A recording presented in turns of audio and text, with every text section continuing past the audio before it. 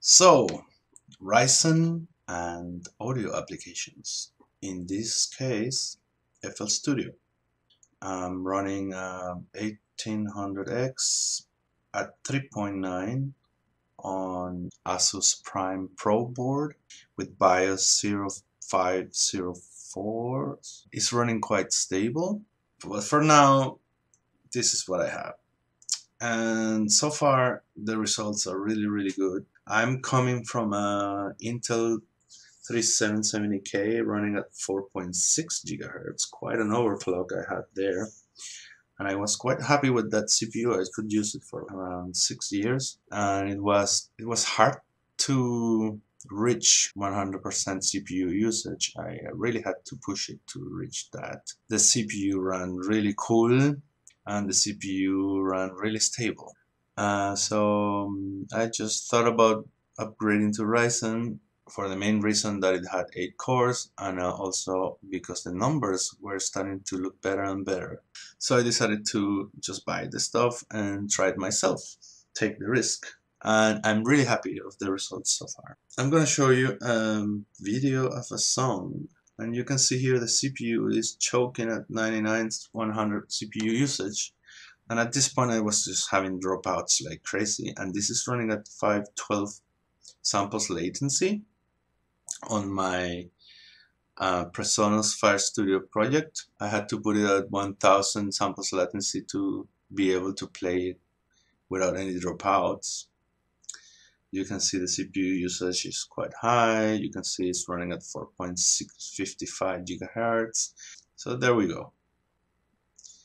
Now this is the same song. I'm gonna go to the same bar 11 and let's just play it.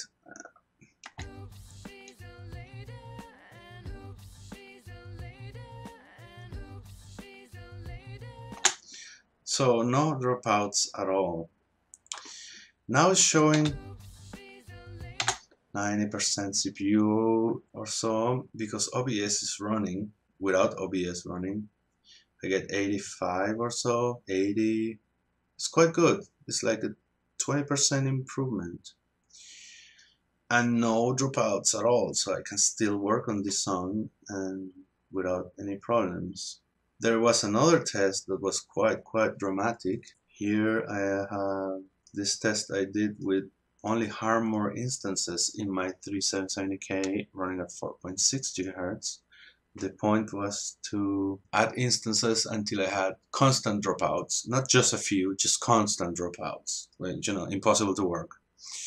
And I could add as much as 42 instances of Harmor running at high quality, playing one note. So each instance of Harmor is running at perfect precision, and as I run 42 instances. So then I swapped the hardware and I put Ryzen on the system, and this is the screenshot I took just right after overclocking a little bit and opening the same project. At 42 instances, which was the top amount I could with my 3770K, now I had 48 CPU usage, which was quite a difference. Of course, I don't believe so much on tests that are like isolated tests. I believe more in real world projects. But this was quite something anyway. Now with the Ryzen CPU, I just continue adding more and more instances until I reach 89 of them. So almost double, I would say. So that's quite a lot more plugins I could add onto this project. So let's just open that again and play those 89 instances. And I could stop now without so much problem. And if I put 4 of them off, now I have no dropouts. So with OBS running, I can still play 85 instances, which is quite crazy. And you can see how the CPU is quite consistent with the CPU meter here.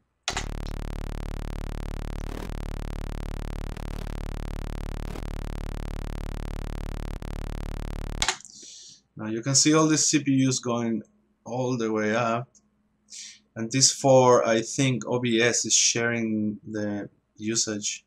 That's why it doesn't go so high. But for some reason this test is consistent with the CPU meter. But there you can see the improvement, right? I'm seeing this improvement across more or less everything I'm running. I was a little bit worried because sequencers run in real time, pretty much as video games. And seeing the video game benchmarks, I thought for a moment that maybe the audio results were not going to be good, and I was going to be forced to return all the system and call it a flop. But the results are really good, and I would say if you right now you're running a 3770K overclocked, or any other CPU that is overclocked at around 4.6, I guess besides a 7777K, I think it's worth the upgrade. And even if you are in the top KB Lake now, you will benefit from 8 cores definitely, because you are going to be able to run more stuff as you run your audio application. Rendering in Handbrake was cut in half. Things that took 3 hours now take 1 hour and a half. I just quickly show you the CPU Z benchmarks. This is this 3770K, and this is the Ryzen benchmark. So you can see there's an improvement in single core and quite a crazy difference when it comes to multi-threading. We all know that now. I still have some issues, as everybody else has, with memory. I cannot run it past 2133 megahertz, though that memory is 300 megahertz. But I'm running at 4 sticks. That is probably my limitation. These are the actual clocks for that memory. And this is the CPU speed now. I didn't touch the core voltage. This is all automatic. I just run this test from Asus, the Asus AI tuner, AI suite.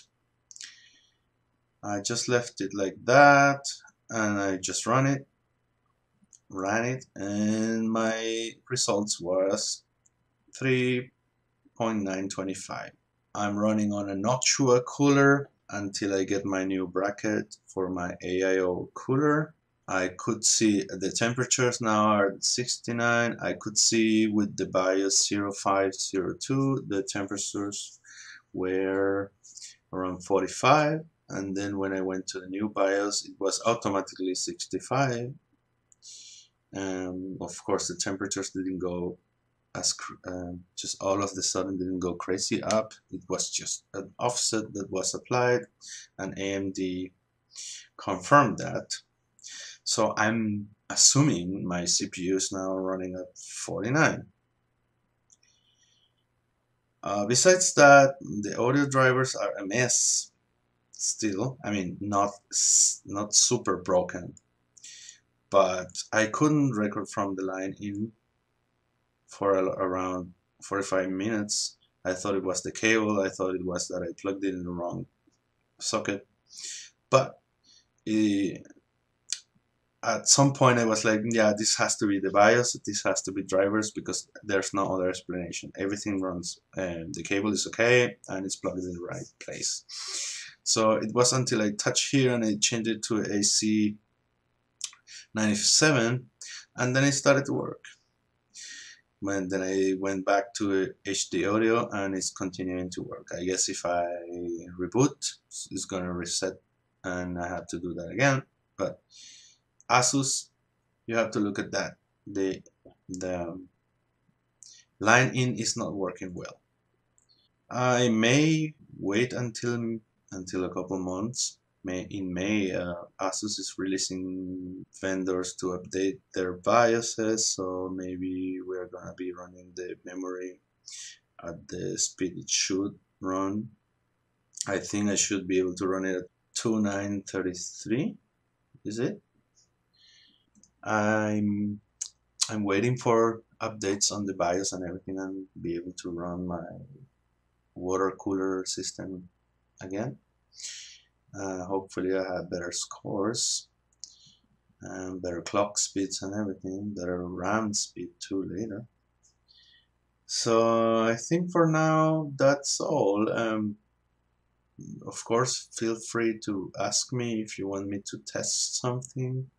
And I'm gonna be doing a new report around May when we have new BIOSes and more stability overall.